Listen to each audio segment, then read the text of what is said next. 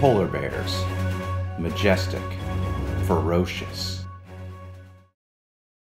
And their babies are so cute!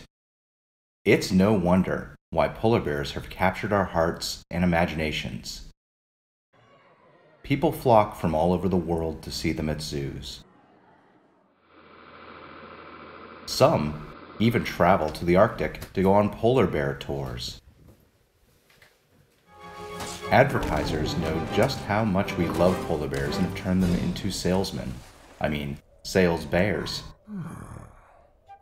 Recently, I read a children's book called The Last Polar Bear. It's a story about Tiglook, a boy and his grandmother who are both desperate to save a young polar bear cub who lost its mother. They believe that cub may be the last of its kind due to the rapidly changing Arctic environment. So sad. The story made me wonder two things. First, how many polar bears are there? And secondly, will we see the last polar bear in our lifetimes? It turns out it's not so easy to find out exactly how many polar bears there are. After all, polar bears don't fill out the census. Since 1968, a group of scientists called the Polar Bear Specialist Group at the International Union for the Conservation of Nature, or IUCN for short, risk life and limb studying, tracking, and tagging polar bears in the wild. Helicopters and keen eyesight to pick out polar bears camouflaged in the white Arctic snow are some of their best tools. Their job is really hard because polar bears not only live in some of the harshest environments on Earth, but also the territory of polar bears is huge. It is divided into many different regions where subpopulations of polar bears live, from Greenland, Scandinavia, Russia, all the way around the globe to Alaska and Canada. If polar bears had their own country, they would occupy an area about the size of the United States. Gee, I wonder what the polar bear flag would look like. Scientists rely on two main ways to count polar bears.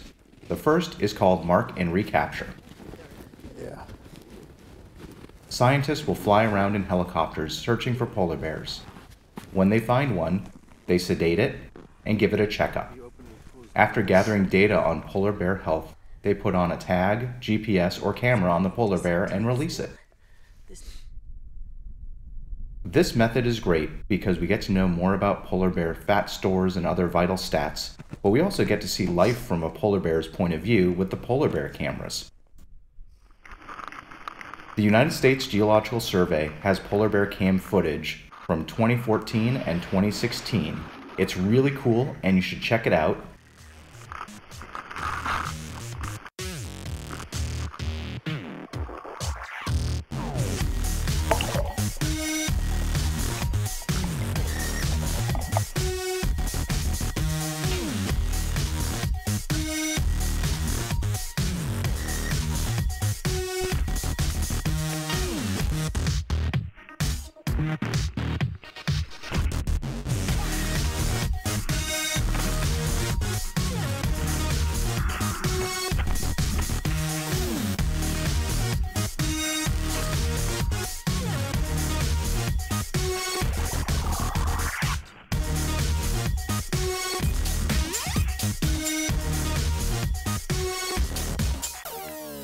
Now, let's get back to mark and recapture.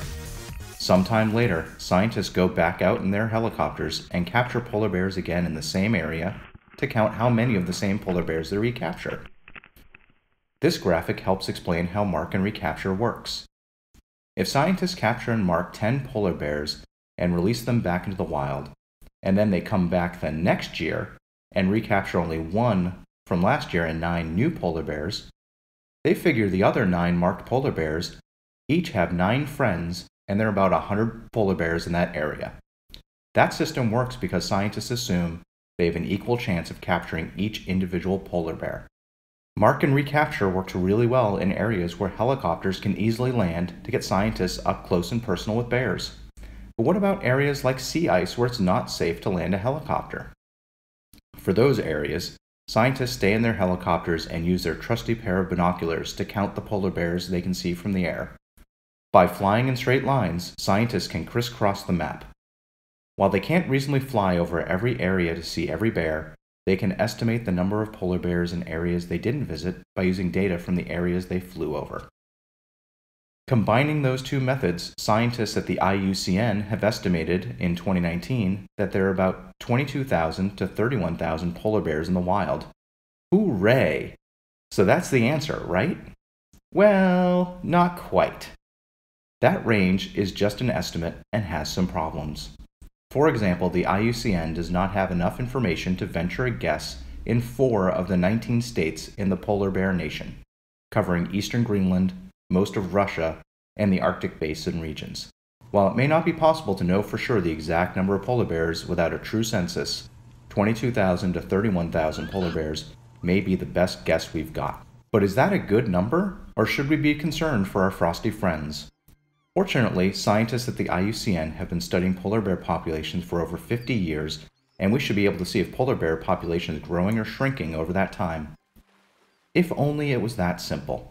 You see, scientists have been learning not just about polar bears, but also how to improve their methods of tracking polar bear populations. As they learn more, they change their methods, and that leads to a big problem. We can't simply compare the data each year on a graph from the IUCN and look at the trends to see if polar bear populations are going up or down. Fortunately, the IUCN has done its best to account for the different ways they have counted polar bear populations over time. This graphic from the World Wildlife Foundation shows the size of polar bear populations by region and where polar bear populations have been growing, shrinking, or staying the same across the states of the polar bear nation. Polar bear numbers are trending up in 2 regions, stable in 5, and going down in 4. Unfortunately, the picture is not complete because we don't have any information for 8 states in polar bear nation. Some will see that data and conclude polar bears are in trouble. Others will say no big deal because the stable areas contain the majority of polar bears. It's clearly open for interpretation whether polar bear populations are truly decreasing, increasing, or stable right now. What's not really open to interpretation is that human-caused global warming has had an impact on the sea ice that polar bears call home. While that statement is sure to stir controversy in the comments, 97% of scientists agree with that statement, and it represents the current consensus no matter what your crazy uncle says. Although Arctic sea ice has been receding, limiting polar bear habitat, it's not entirely clear that will spell doom for polar bears. Polar bears survived the last time the Arctic melted, and we need to give them credit for being some of nature's ultimate survivors. After all, they thrive in areas where few other large animals can. Only time will tell if polar bears will continue to bless our world. You can help polar bears and other animals in many ways. You can donate to your favorite conservation organization like the WWF for research and conservation projects. You can do simple things like reduce your carbon emissions by turning off lights when you leave the room, switching to green sources of energy like solar and wind, and finding other ways to save energy.